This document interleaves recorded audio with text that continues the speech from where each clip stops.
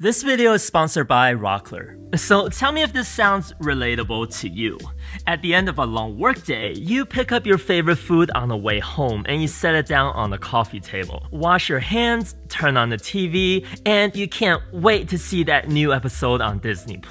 And then yeah, the struggle has been real. My wife and I love watching a good show or movie while eating dinner, but over the years we've been sitting on these tiny baby chairs just so that we can reach the food in a comfortable position. Yeah, I know, first world problems. But I finally got around to building one of these lift-top coffee tables, and this particular one has two lift tops to accommodate our couch. So let me show you how I built this guy, starting with the case, which was designed to be made with one full sheet of 3/4-inch plywood.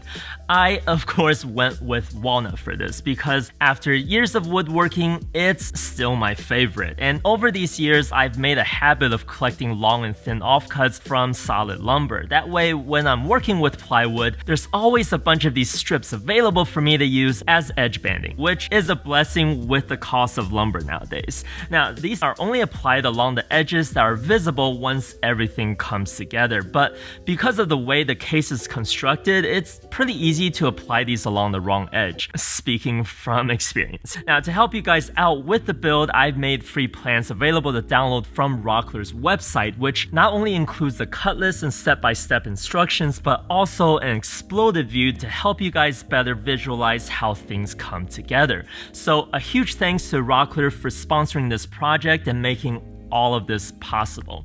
I'll have a link to those plans in the descriptions below.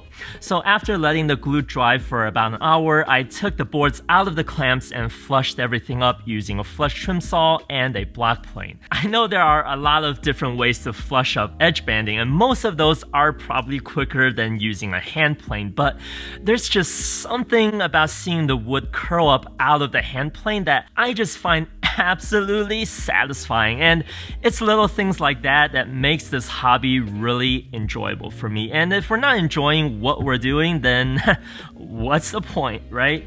Anyway, once I got the boards all cleaned up, it was time to cut the dados for attaching all of these panels. This table is laid out with a partition here that splits the case roughly a third along the length, with two short panels on either end, inset from the bottom edge. And then there's another partition here that splits this longer section a third this way, leaving a cubby for storing magazines and books. And since this case has a bunch of stop dados in it, I used my router to make the cuts. And if you take a look in the plans, I mentioned that I positioned the panels the way that they will come together during assembly with the front edges flush against each other. That way I can cut the dados through all of the panels at the same time.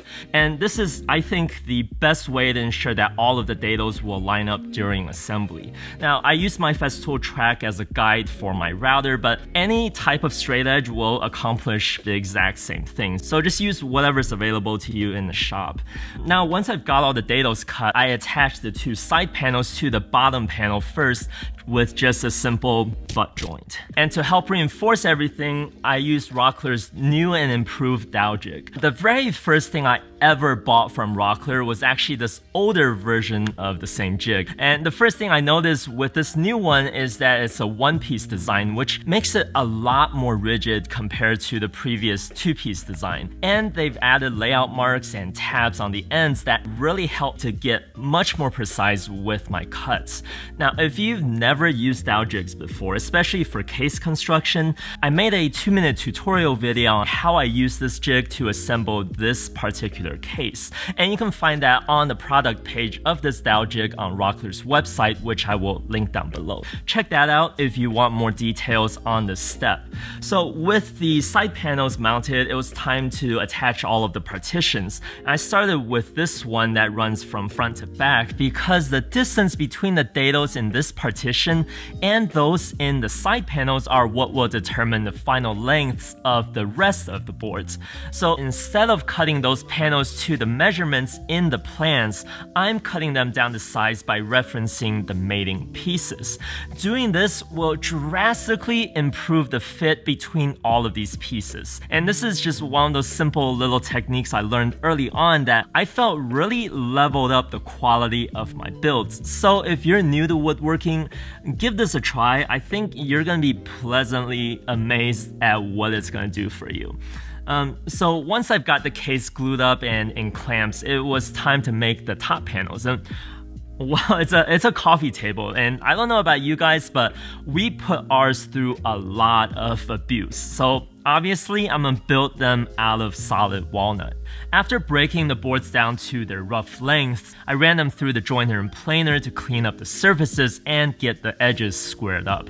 Now I milled these boards down to about 20 millimeters, so just slightly over 3/4 of an inch thick, and then I edge glued them to make the panels. So on top of the high lumber prices these days, it was also really hard for me to actually get my hands on these walnut boards. At least it was during the period when I was making this coffee table. I think I waited more than 2 weeks before one of the stores actually got some of this in stock, but I don't know, maybe it was just my bad luck. I'm mentioning this because I wish I had more selection to choose from, just so that I could have done a better job at matching the grain, but it is what it is.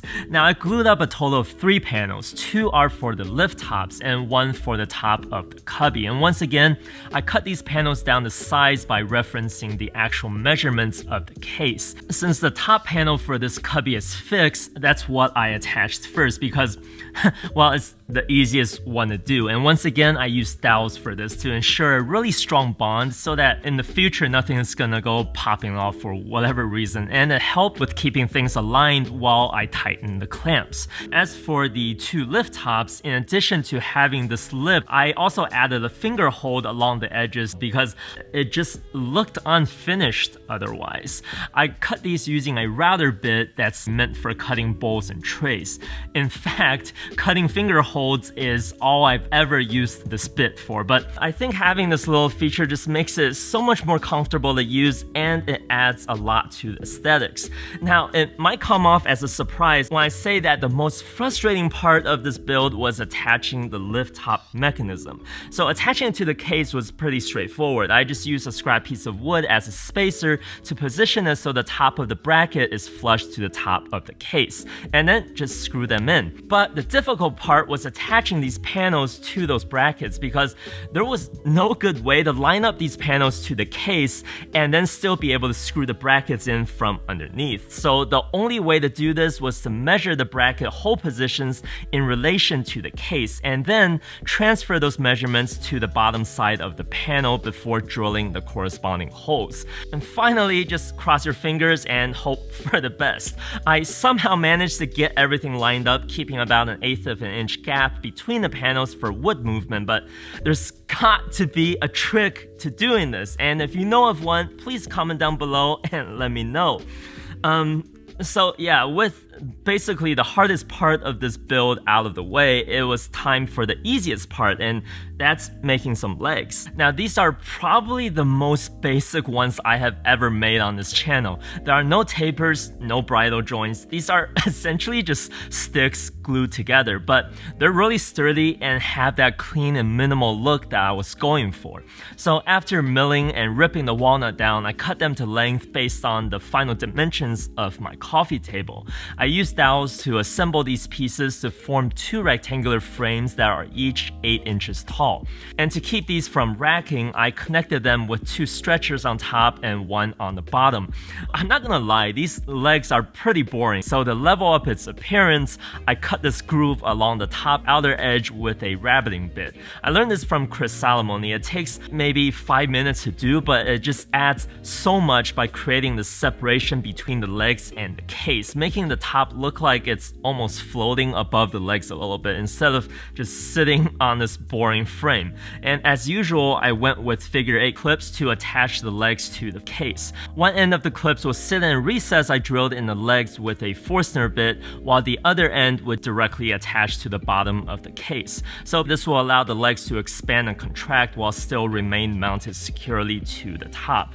And finally, I applied a few coats of wipe-on poly to all of the surfaces. preferences. Now, I went into this project thinking it was going to be this really complex build for some reason, but if you take out the 2 extra weeks I spent waiting on lumber and the time I spent filming the Dow jig tutorial, the build itself, including all of the filming, took me a little less than a week. Of course, I didn't do any fancy joinery or whatever with this, but still, you know, with me having a full-time job and working on this only a couple hours a day throughout the weekdays and a little longer on the weekends, all those productivity classes finally paid off. Now, one of my favorite things about this project, for me at least, it was actually using this Dow jig. And I'm not just saying that because they're sponsoring this project, but this opportunity gave me the chance to put away my more expensive tools and quote-unquote go back to the basics. Because if I didn't get this little push, I would have gone with my dominoes for sure. It was a really good reminder that while having expensive tools is nice, the cheaper and more basic tools are just as capable. Anyway, this video is getting pretty long, so let's end it here.